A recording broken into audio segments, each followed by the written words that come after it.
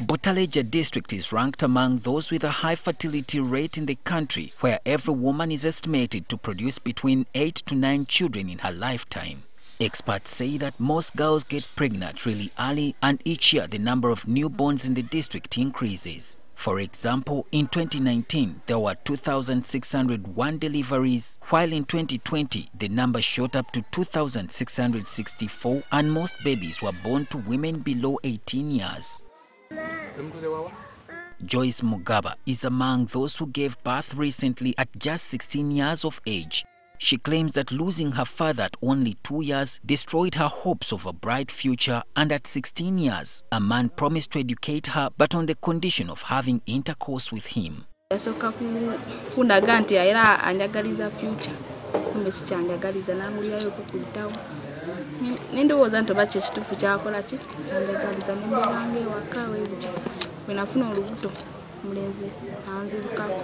She nearly died while giving birth, and her first months of taking care of the baby almost led to a serious mistake due to lack of experience, lack of awareness, and of course poverty.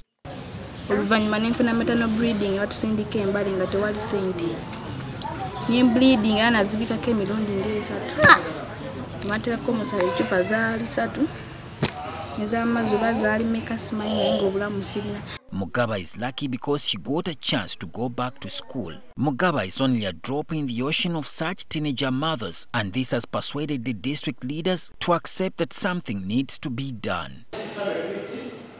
A district dialogue was organized by Uganda Youth and Adolescent Health Forum to address such issues in order to have a better district. In the dialogue, it was revealed that other factors remaining constant. Parents are a key factor towards teenage pregnancies. Most of our parents are poor. They are not able to take children to school.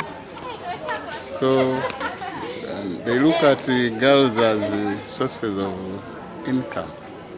And when a girl grows up to around 12, 13 years, they marry them off.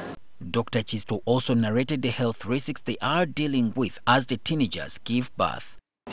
Others can even bleed. They can bleed to the extent of blood transfusion or even death, bleeding, severe anemia. Other stakeholders believe that there is need for intensified sensitization among the youngsters. We've convened young mothers forums on safe motherhood, where we teach girls basic concepts of safe motherhood like breastfeeding, immunization, the importance of delivering from health facilities, family planning.